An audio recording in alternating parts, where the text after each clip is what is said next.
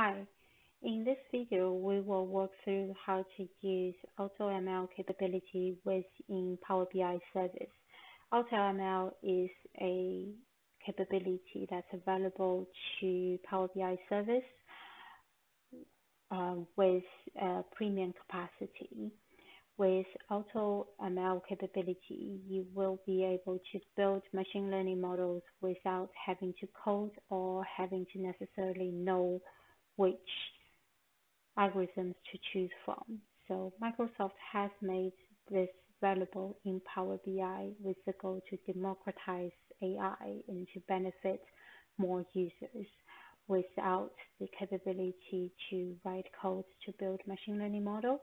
So first you want to do new and then data flow, and then click on add new entities. It will go to a list of formats that you can use to import the data. So different data sources are available. In here, we want to choose CSV since that's what the example data is made of, and we have an open data set, so we don't need any credentials to access that. So once we have that, we will be able to see the data set. So here we have a data set of online sessions. Some of them has resulted in a purchase, and we are interested in the different attributes, and we'll use this to train the machine learning model and tell us which ones are resulting in the online purchase.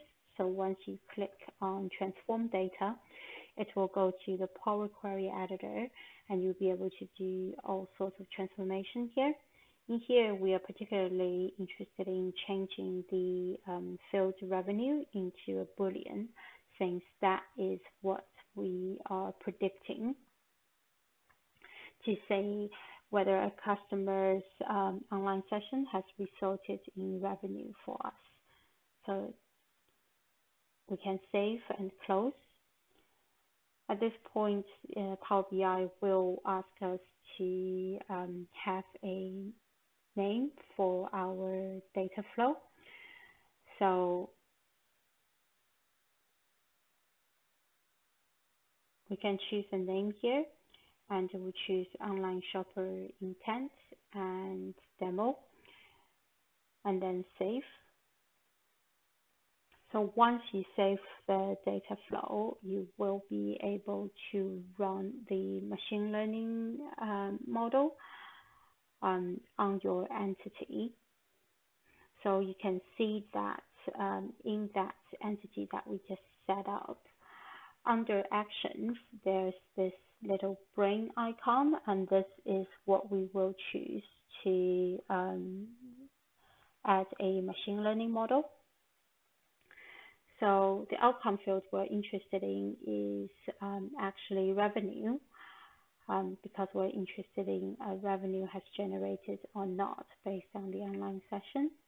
And then Power BI will do analytics on that field and recommend the best type of model to use. In this case, because the result we're looking for is binary, so it's recommending a binary prediction model.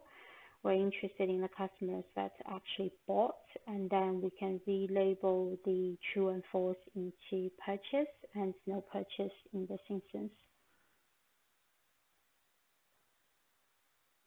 And then we can click next. What Power BI will do next is to do a quick scan of your data and then recommend the fields that you can include in your model. For all the fields that it doesn't recommend to include in your model, it will give a reason in the brackets next to the field, and you have full liberty here to include or exclude any fields that you want. In this case, we'll just keep it as it is and click next. Then you will need to give your model a name and set a maximum training time for your model. So maximum training time is important because if you leave it for too short, then Power BI might not have enough time to run through all the algorithms for you, might not be able to find the best possible model. So you want to leave that a reasonable amount of time to run and potentially find a better model. So in this case, we want to leave it a bit longer than 120 minutes. We'll leave it 180, and then we can click Save and Train.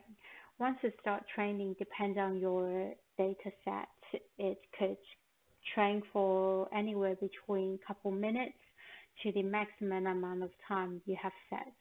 In the interest of time, we have pre-trained a same model. And if we go to machine learning models in the data flow, you will see the last time it's trained in terms of timestamp and the status. If we click into the training report, we'll be able to see the model performance. And this is telling you how your model is likely to perform. So once this renders, you will see the model performance page. You'll be able to click on top predictors, and that is telling you the top influencers amongst your attributes for your outcome field. So, and that is ranked by the importance of that of those attributes. And then your model will describe the performance of the model in terms of true positives, false positives, true negatives, and false negatives. True positives and true negatives are correctly predicted outcome for the two classes in the outcome data. The false positives are the records that were predicted to have target outcome but actually didn't. And the false negatives are the records that had the target outcome but were predicted to not have it. So measures like precision and recall describe the effect of probability threshold on the predicted outcome.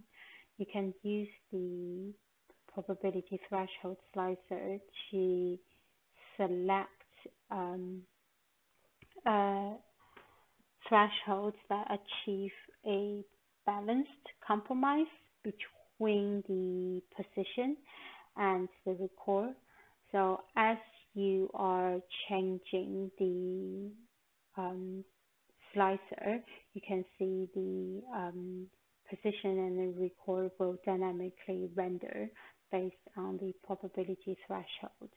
The report will also include a cost-benefit analysis too to help identify the subset of population that should be targeted to yield the highest profit. You can use this tool to pick your probability thresholds based on the maximum point in the graph to maximize your profit. You can also use the graph to compute the profit or the cost for your choice of probability thresholds as well. So the accuracy report will give you two metrics. One is the cumulative gain charts, and the ROC curve is the other. And these are the statistical measures of the model performance. And then if you click over to the training details, it will tell you which one was the final model that was used. It will describe the different iterations that were run, and then how the features were extracted from your input, as well as the hyperparameters that was used in your final model. So once you're happy with your model, you can click the applied model in the model performance page and by selecting an entity to apply it to. Once you apply it to an entity, it will create a couple of additional entities. One is called enriched your model name, and the other is called enriched your model name explanations. It will add additional fields in those entities to give you insights on the model results and the explanations. As well, we have connected Power BI Desktop to one of the enriched datasets to show you what additional fields are available. So let's hop over to Power BI Desktop. You can see that we have the additional fields available: outcome explanation, index, and prediction explanation, and the prediction score. And we use the prediction outcome to build a visualization to show you how it looks like.